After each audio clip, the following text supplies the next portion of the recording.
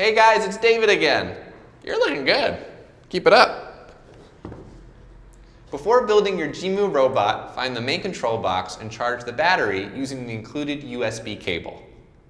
If you're using an older JIMU robot kit, use the included power adapter to charge the robot.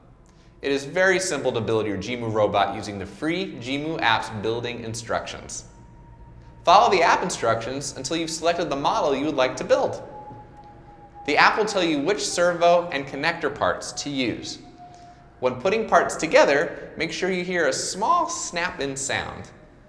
With the part on the top right screen, use the picture to continue building your robot. Step by step, build your robot, following the 3D 360-degree instructions.